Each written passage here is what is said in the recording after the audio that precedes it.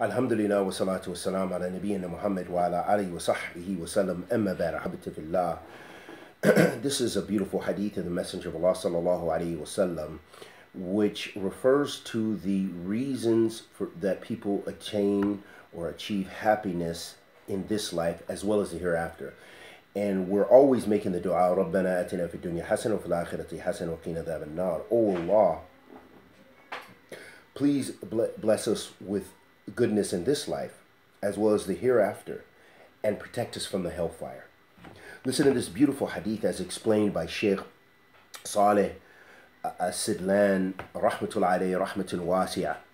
And it's a beautiful hadith of the Messenger of Allah sallallahu alayhi wasallam, showing us and illustrating for us and encouraging us to attain certain attributes and certain relationships that will help us to have happiness in this life as well as the hereafter.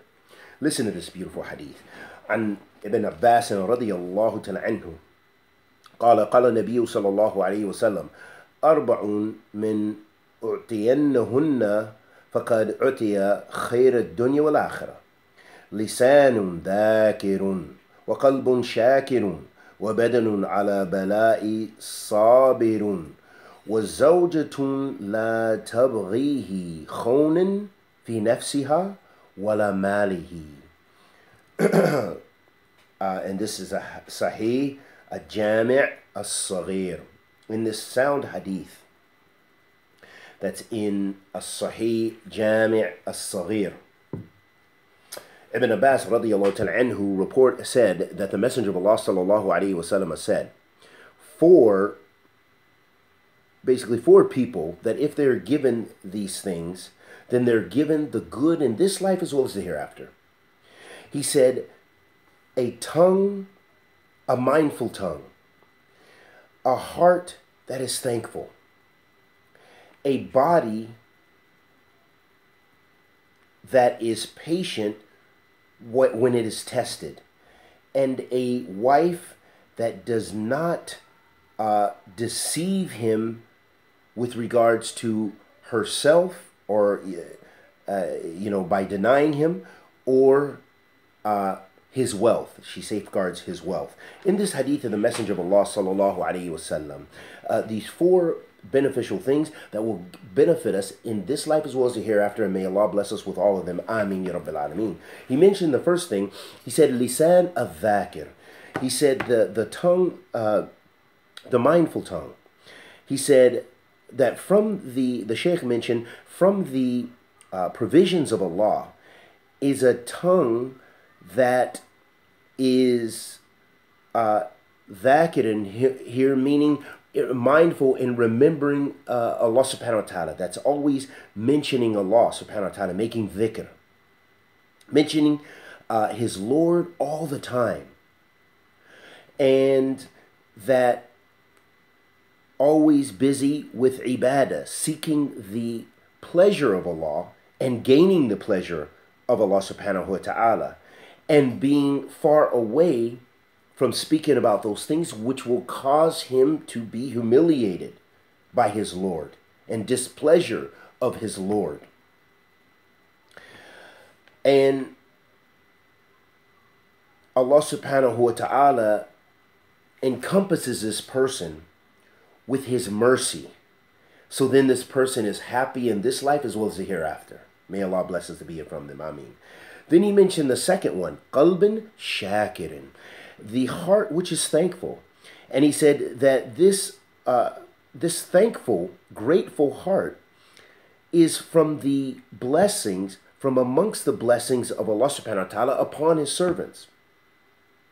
That if a servant knows about the blessing of Allah upon him, and he's grateful and thankful, and he does not reject or deny the blessings in favor of Allah subhanahu wa ta'ala upon him, then Allah subhanahu wa ta'ala will increase him. And this is found to be the case, as Allah subhanahu wa ta'ala mentions in the ayah, لَإِن شَكَرْتُمْ لَأَزِيدَنَّكُمْ وَلَإِن كَفَرْتُمْ إِنَّ عَذَابِي لَشَدِيدٌ. Allah subhanahu wa ta'ala says in Surah Al-Ibrahim that and if you are grateful or thankful, then we will increase you. And if you are denying our favors, rejecting our ni'mah, our blessings, then my punishment is severe. The third characteristic the Prophet ﷺ mentioned in this hadith, he said, Al-Badan as-sabr al-bala. And this is the body which is patient, being patient when you're tested with your health.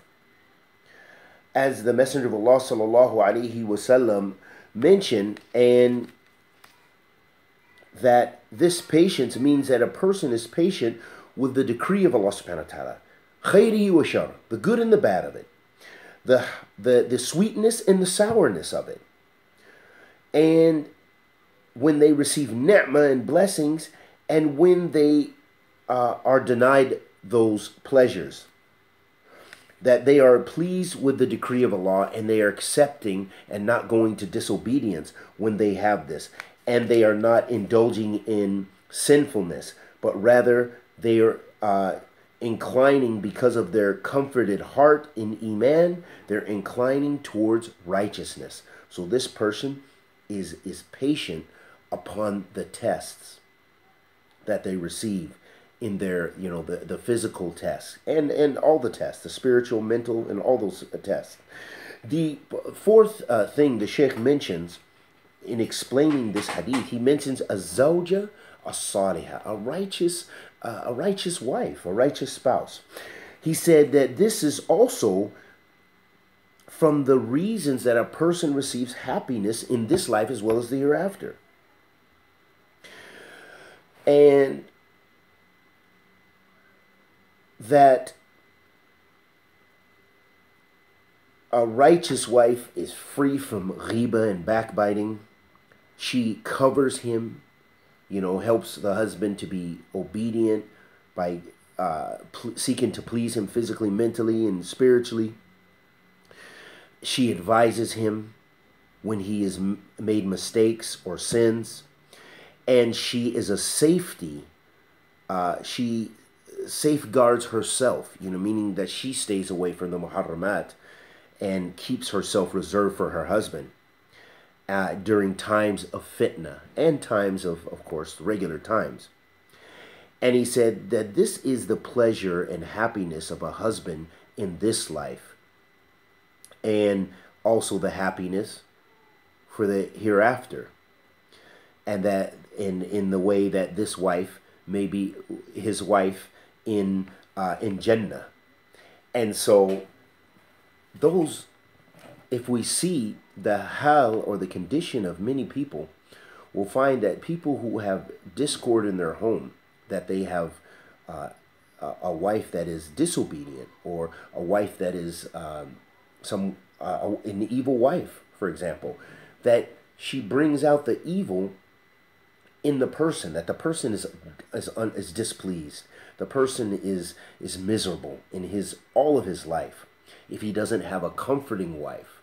But the one who is comforted by his wife and spouse, and likewise even the man comforting his wife, then his or her life is, you can see the sa'ada, you can see the pleasure, you can see the happiness on them, because they have a righteous person backing them up.